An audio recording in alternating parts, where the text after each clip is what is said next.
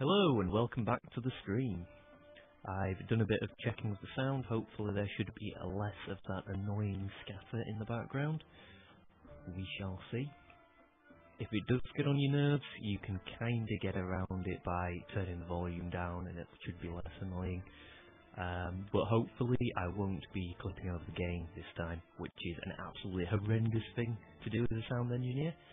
It's actually quite embarrassing to know that I just did that.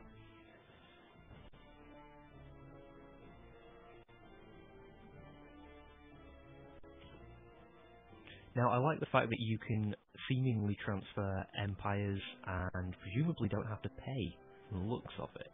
There was a button there on the main screen which allows you to do that. Let's have a look. Oh, and once again I have set up my buildings so that they don't produce anything. I think I can understand why they don't produce anything at this point, because from the looks of it you can produce multiple things, so they wouldn't want to automatically produce it if there was more than one thing. But maybe if there's one thing, it should just start producing whatever, because I don't care for clicking on buildings.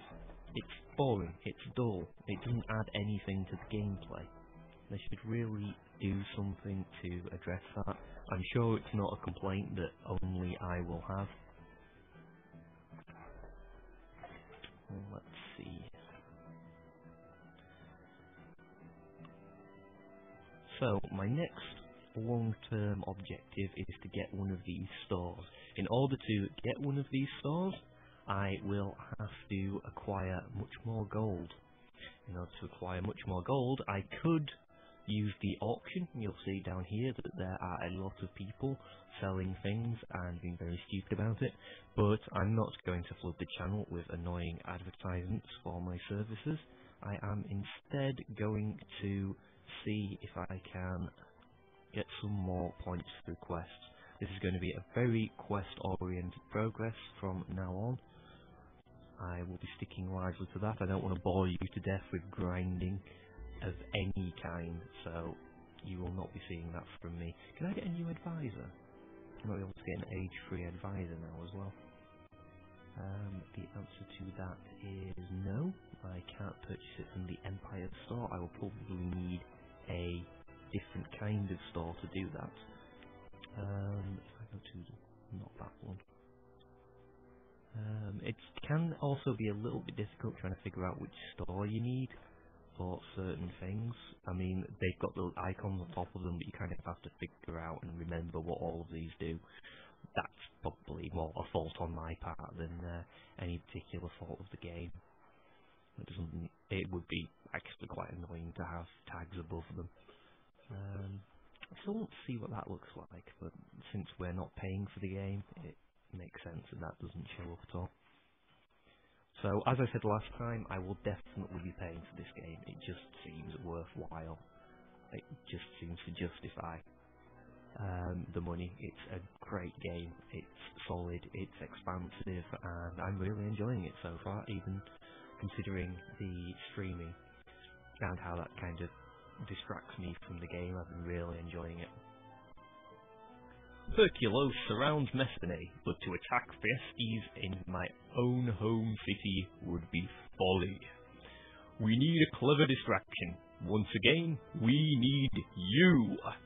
Lead a raid against the farming outpost that supplies most of his army's food. Hungry men will think twice in supporting a false king.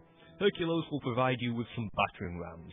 Use them to wreck the enemy buildings, but be sure to protect the rams against infantry and cavalry. Presumably not that worried about protecting them against archers then.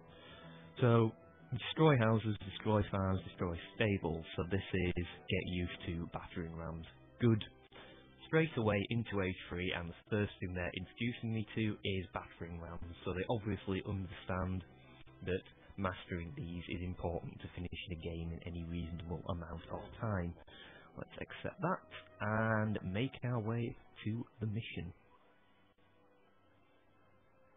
So just go and check something before we start. Check the chat, make sure everything's working as intended.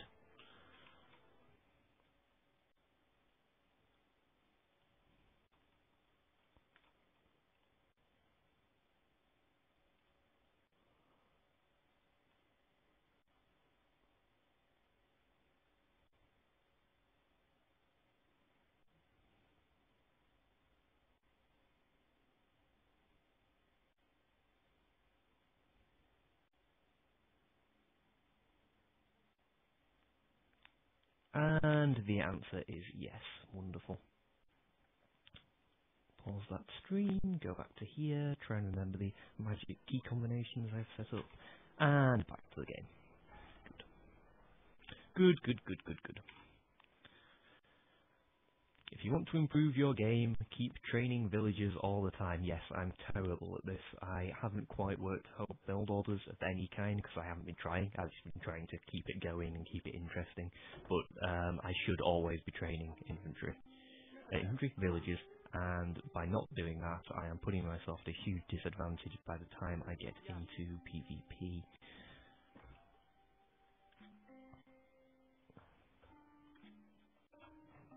Fortunately, I now have that, so it should make it easier to avoid making that mistake. Do I have a scout?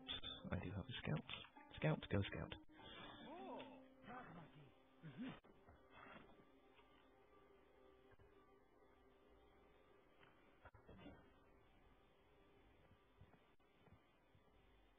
That's not a very good start, is it?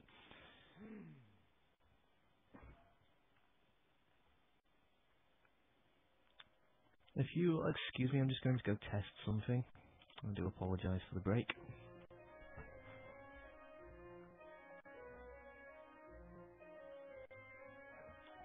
In fact, you know what? If you're having any problems, let me know on the stream chat and I shall address them there.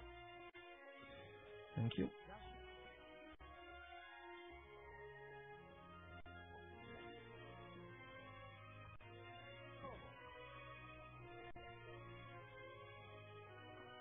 Oh dear. So there is an enemy city there, there are 3 people to kill over there, and... oh good. Wants to destroy, maim, burn and slaughter. Definitely need more of those guys. Lots more of those guys. Yes, yes, go away. Well, that's interesting. I'm clicking to close these and they're not going away. Whoa! Whoa, is that lag? That must be lag. I blame you, lag. You need a damn sight more food to do that, sir. Yay, Golden Age!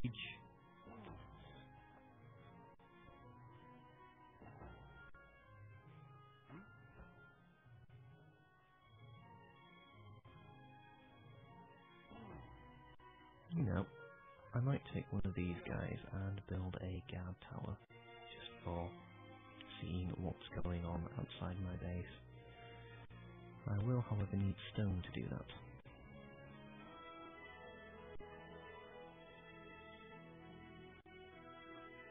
Oh, these animations are lovely. I just love the way they've been created. Nice, stylized, interesting, colourful.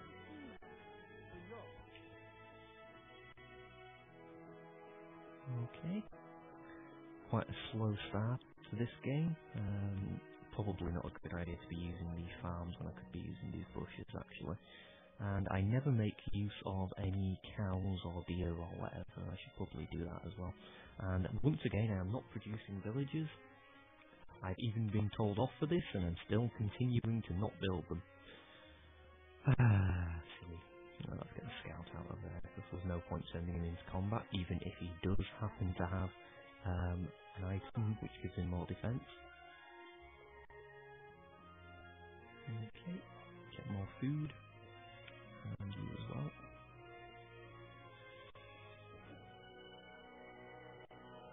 So yes, this is quite a bit slower than the previous games because I am wanting to produce a variety of units before I go in there. Given the size of the attacks he's sending, I definitely don't want to go in there without a fair few units. And again, this game doesn't punish you for turtling. Not just in the quest, but from the looks of it, in the general gist of the game, there is a turtle victory in the form of the wonders, which should greatly improve things. I don't have any clue what that guy's doing, but it's no concern of mine, I guess. If he wants to go and run into the woods for whatever purposes, we shall not ask too many questions. I seem to be getting into an awful lot of fights over here.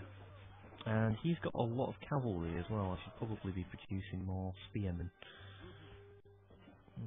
In fact, because I'm going to need to defend my archers, I definitely want to be producing more spearmen. Get their bonus as well. Produce more villagers, more villagers. They are a very important part of my army. Or at least my macro. And shall we see how goes a preliminary attack? Destroy that watch post, pillage a bit over here. Yeah, let's kill that first and then go and village. Ooh, what? I appear to have managed to deselect my barracks, or I completely forgot to hotkey them. It was very, very silly. Let's produce some spearmen.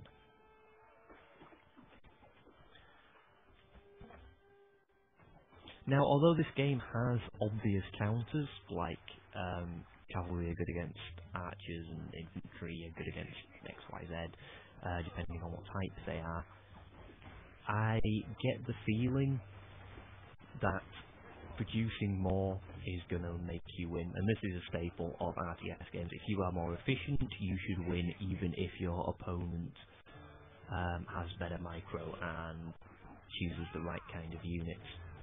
So getting your micro, getting your build orders up is going to be as important in this as any other competitive game, and I think that's a very good thing. It means that it's not going to lag behind other competitive games, which is something you want. If the game's going to be taken seriously, it needs those kind of features where people can get up to a high standard. It needs a high learning curve, where you can learn it relatively easily, but to master it is incredibly difficult. And I think this game has got that quite well, although possibly the quests are a little bit slow in getting up to speed with things, but that's a nitpicky complaint. I shouldn't really complain about that. Okay.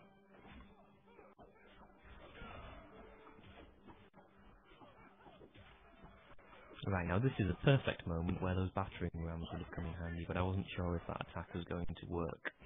I'm going to retreat now and produce more guys. I'm not producing villagers. But only, oh dear, I need a house. So I don't have to worry about supply once you start doing that as well, which is, again, standard fare for games of this type, and there is nothing wrong with that whatsoever. In fact, it's amazing how many ideas from the core Age of Empires mechanics have since found their way into modern RTS games. The Age of Empires series is a stalwart example of a game that defined a genre. It really did, and by polishing those aspects and improving on it, what you have here is a very well-crafted game that can be played by a lot of people, but can also be taken very, very seriously if you choose to do so.